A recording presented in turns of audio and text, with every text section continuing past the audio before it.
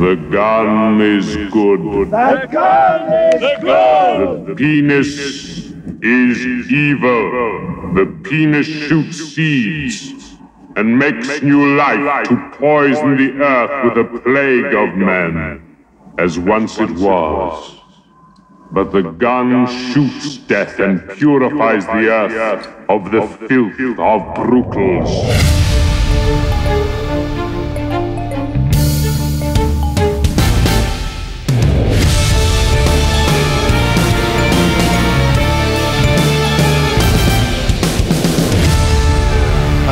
Hello and welcome back to the first episode of Kill James Bond recorded in 2024. I am Alice Caldwell-Kelly. I am joined, as always, by my friends Abigail, Thorn, and Devon. Hello, gentle listener. How the hell are you doing? How are you? How are you sort of bearing up under the psychic assault of the 20 best seconds of Zardoz? Yeah, followed shortly in by every other 20 seconds of Zardoz. It's true. Yeah. A succession of 20-second moments where you think, sick. You're like, hell yeah. Yeah. Let's just like lay our cards down right at the start. Yeah, Zardoz rules. This movie rules. It's so good. I really liked it. This fucking ripped. Holy shit. Yeah, no, absolutely. Let me just be absolutely upfront about this. I believe that Zardoz is great. I had a great time. I believe this to be a good film. I'm glad I watched it. I enjoyed it. It would be so easy for us to do a kind of like nostalgia critic style. Let me make one thing perfectly clear. The age of consent in many parts of Japan is in fact 13 years old. For example, sex between 13 to 17-year-olds. Like, what the fuck? This movie's so weird. It's like trippy. Like, were they like smoking weed when they made this? Using drugs? Yeah, maybe they were. Yeah. Who gives a shit? It's a good film. I like it. They were. And harder, canonically. This was all in the director's commentary. Zardoz has been on the docket for a long, long time for the obvious reason, which is, if you haven't seen it, you may have seen a picture from it, which is Sean Connery with a ponytail, a handlebar mustache, wearing a kind of like strappy red combat beach ensemble, holding a Webley Fosbury revolver. Yeah, like if the Borat Mankini was being used in like an amphibious assault. Yeah, so his fit in this is like, he's got some red above the knee riding boots. He does. Red Speedos, crossed red bandoliers, nothing else. So he wears this for the entire movie. The whole movie. Very, very sort of like prominent dick bulge also.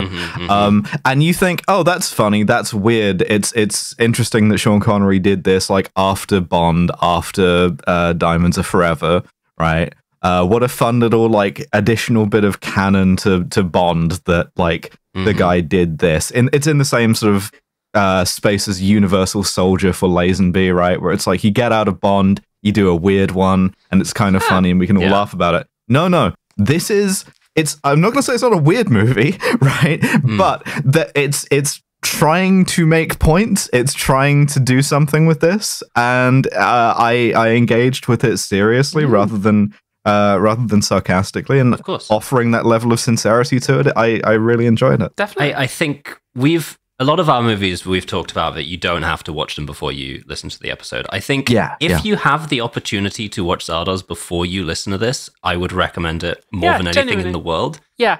Do some drugs. That goes for you all, too. Yes. Well, the thing is, right, this movie was like, it didn't do very well at the time. And I think part of the reason why is that there's a technological disparity, right? Because they had the drugs available to make this movie, but they lacked the crucial technology of watching it with two to three clouted up transsexuals, which is what I did. And having access to that technology really enhanced it. The transsexual Discord server makes Zardoz the cinema that I think it was always meant to be. Definitely. I think if this inspires you, we should do a screening. We actually should. It would be great fun. Genuinely, if this inspires you to do anything, it should be to institute a kind of clouted up transsexual movie night. I actually know somebody who does trans movie nights in London. We could do like a Zardoz screening. Yeah, okay. Offline this. We should 100% talk about this. So, To set the scene ever so slightly, This is back before the current media model of trapping promising young directors in the Marvel mines. Yes. At this time, the basic mode of the industry was you made one hit movie, you had carte blanche just to do fucking whatever you wanted. So John Boorman made the movie Deliverance, and it was fantastic. We remember with the yep, fantastic. Yep. And it was so successful for his next movie, the studio gave him $1.5 million, and he did Zardoz. They gave him $1.5 million and were like, do whatever the fuck you want. This movie cost $1.5 million. $1.5 million. Is that it? Mm-hmm. Oh, what's that in today's money? Let me try and figure this out. Give me a second here. $1.5 billion. I don't know, but the thing is, you can't go back, right? You can't go back to the 70s drugs. Like, you can't even get Quaaludes anymore. The weed is too good. The weed's too strong now. Yeah, basically. You wouldn't direct Zardoz. You would just want to have a little sit down. Yeah, this is the product of, like, and I'm not a drug person, so it's foolish for me to speculate about the precise intake of drugs that led to this movie being made. But I will say that a sine qua non for making this movie is the weakest, shittiest, most ditch weed in the world 100%. being smoked constantly. You want to all be on it. I just looked it up. $1.5 million in 1974 is $9.6 million today. That is nothing by movie budgets. That's like, I can't believe they made this for so little. And they did so much with it, right? It's incredible. Sean Connery must have done this for cheap as well, especially since he asked for $1 million for Diamonds Are My Pussy, or whatever it was. Well, apparently he had difficulty getting work after Diamonds Are My Pussy. Which is, I don't think surprising, given, first of all, that the movie was called Diamonds in My Pussy, but second of all, because he's fucking James... Firstly, he's James Bond, and second of all, he's now looking old as fuck. So you can't even really convincingly cast him as James Bond. Yeah, he's still aging into old man Connery. Knowing that Boorman originally considered Burt Reynolds to play Zed, it really does illuminate that the character was chest hair out. Yes. Yeah. So very, very, very masculine. It's the hairiest motherfucker we've got. All right, we can't get him. Who's the second hairiest motherfucker? Sean Connery or me. Those were the three choices. Because nowadays it'd be me. Yeah. They do what they call meditating at the second level, which they sort of stand up and they wiggle their fingers and they all speak with one mind. This is very funny to watch. This is one of the sillier bits visually. This is what would kill you if you were on any sort of hallucinogen. This is at the 54-minute mark. It would kill anyone. Clip of that would help you to do the kind of like nostalgia critic review of like, this is a silly movie. So, just to clarify, this revolutionary, groundbreaking movie that everyone was just blown away by how different it was, has the white guy saving the black guy, Christ symbolism more obvious than Man of Steel, and a woman saving the man not through physical strength but through emotional support. Well, apart from every single movie I've ever seen in my life, that is very original stuff. Okay, so since we brought up this bit, this is silly, but this is where I've written, this is kind of like drama school. I wrote this down too. I said it looked like a drama school exercise. It's my very words that I wrote down. This film is a little bit silly, and it is a little bit at times like something you'd see drama school students do. It actually reminded me most of my drama school master's piece that I made, in that it's like a little bit goofy, made on a shoestring budget, but it is sincere. And it's like, okay, if you want to show a room full of people joining in one mind and then expelling one person psychically, how would you actually do that with no budget? How else would you do it other than they wiggle their fingers, and you get a bunch of actors, and they completely fucking commit to it. And like, okay, it's a little bit goofy, but I think in an age where we're obsessed with calling things cringe and like refusing to engage with things, I really respect the hell out of them for doing this. And I like this scene. I thought it was good. It was effective. Yeah. And so he's fleeing through this like civil war in heaven, and he runs into the renegades and Friend. And they dress him up as a bride. Yes, they do. Smuggle him to yes, they do. Fucking do. This is another bit where you can show the image and be like, oh, it's a funny movie because it's Sean Connery with a handlebar mustache as a wedding dress, right? But like, it's making a point here. Well, the thing is that the effect of it is that Sean Connery is there in a wedding dress. They sneak Sean Connery to Friend by disguising him as a bride, and they go like, Friend, kiss the bride, and take it off, and it's Sean Connery with the big mustache. Friend kind of sardonically calls him a naughty girl, by the way. And Friend goes, death comes closer for us all. And I wrote, this is really quite something. Death is a bride, you know, not an uncommon sort of metaphor. But he shoots a vision of himself as an exterminator. and like overcomes his own nature, I suppose. Yeah, he fulfills Zardoz's plan for him, which is to become, as Zardoz says, the slave who could free his masters, which is a fucking Hegelian dialectic is happening in this movie. Again, you can't just be like, oh, it's the one where Sean Connery wears a mankini and gets his tits out. I will say that is my one complaint, is that when he gains all the knowledge of the universe, he does cover those titties up. Yeah, it's showing you the like weird visuals from this going, what? No, it's more than that. No, that made a movie. Yeah, so it made a work of art. Somebody read Phenomenology of Spirit, smoked a bunch of really, really weak John 70s Borman. weed, and then made a movie about it of like utmost sincerity. Yeah. And yeah, so this destroys... Sean Connery also gains the power to reverse time. And then the final sequence is Sean Connery and Charlotte Rampling sat there, like stage just straight in front of you, and they age, and it like they have a certain age, and it cuts, and they're like a little bit older, and they've got the baby between them, and he ages up, and then he leaves, and the two of them age into skeletons, and this whole time Beethoven 7th is pumping.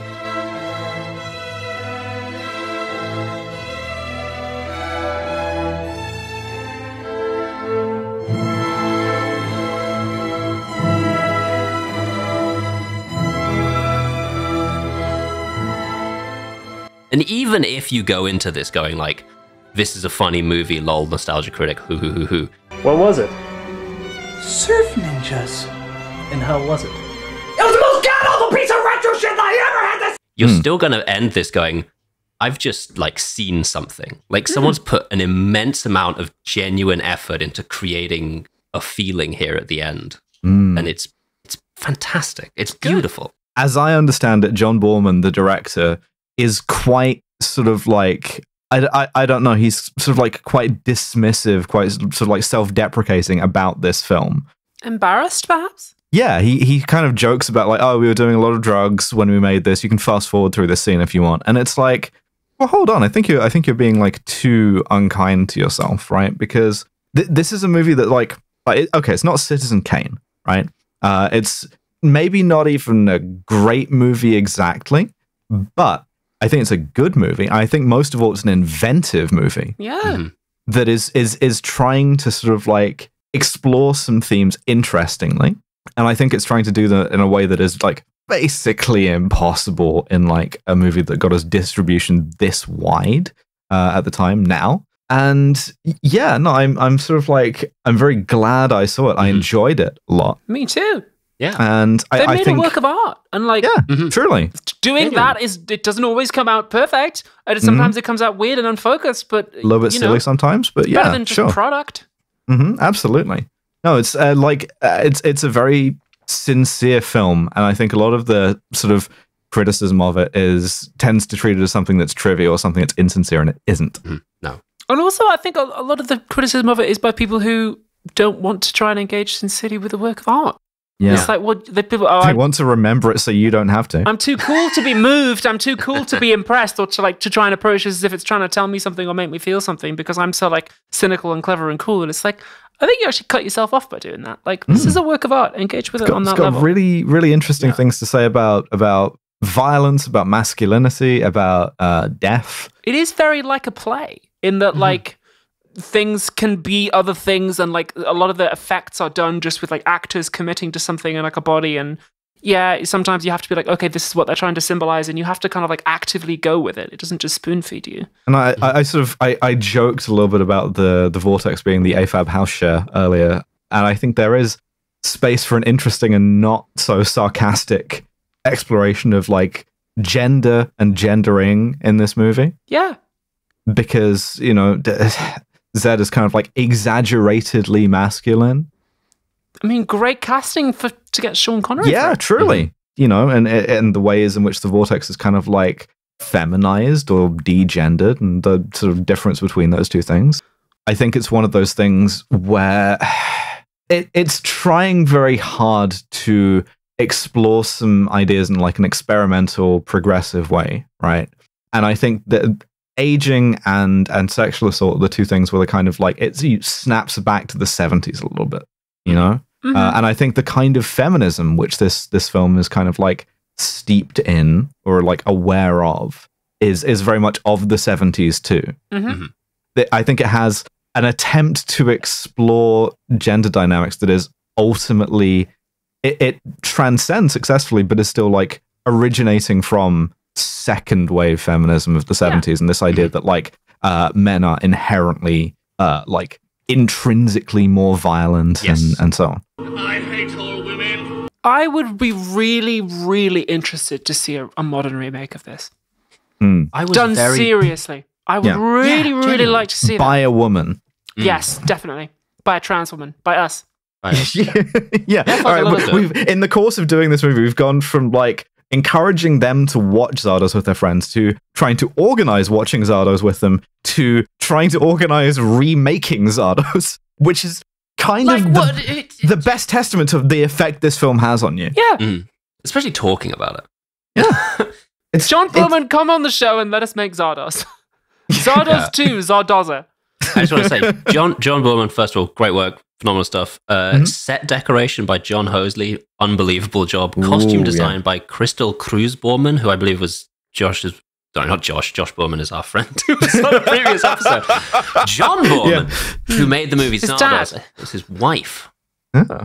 Yeah, no. They did this for no money. No money. Like major parts of this are just like him and his wife just doing things. And you don't really get guys to like make movies based on like, I don't know, fucking smoking a bunch of weed and reading and half remembering Hegel and T.S. Eliot. Can you imagine Daniel Craig doing Zardoz now? I badly want to see it. I would love to see that actually. I can, yeah. He'd be good at it. But I mean, like, can you imagine him doing a movie with like less than $1 million budget that's just like, it's just weird and just in a field in his pants? Like, yeah, it'd be fucking sick. It's interesting the way the industry was different. This movie made me like Sean Connery more. Yeah. Yeah, I guess it's like when we watched Copland. I know you weren't there, Abby, but when Alice and I watched Copland, we were like, oh, this guy can act. Yeah, I watched the film. I couldn't join the recording in the end, but I did really like it. Yeah, like it's one of those things you're like, oh, you can act, motherfucker. So I like feel a little bit like not more sympathetic. I'm like more upset that there isn't more to talk about in the Bonds. This makes me like rate the Bonds worse. That like this is the stuff that they were squandering, right? Yeah. Do you remember when we did Shoot 'Em Up? And we were like, okay, that was a bad film and it was morally bad, but like we respect the director. This is like the morally good version of that. It's like, okay, this is a weird film, but like I respect the hell out of everyone who made it. Yeah, genuinely. The thing is, it's kind of the context in which this film was made doesn't really exist anymore. Yeah. Like, these hippies are kind of gone, you know? And as a time capsule, as a work of art from 70s kind of hippie or hippie adjacent art people, this is really, really interesting to interrogate. And it makes me want to sort of like, let us do the remake. Yeah, let's do the remake. All right. Well, this is great Zardoz. pick, I mean, great pick. Fantastic. I knew we would do this eventually, but I had no preconceptions about it, and I'm so glad that we did it. I picked this because the Hogs voted it on the they wanted it so badly, and it ended up going up against Cars 2 in the rematch, and it went out very, very early, and I decided out of respect to put it on there. I did not even think it was going to be this good. I thought it'd be like, Nostalgia Critic, haha. Yeah. Oh my god, doesn't this remind you of Jesus? I'm like Jesus! I'm Jesus! Feel sorry for me, I'm Jesus! Yeah. But this rocks. Like, I had such a genuinely good time watching this movie. Yeah, and you can kind of have it both ways, because I also have the button that is just the Nostalgia Critic drops. Kill yourself.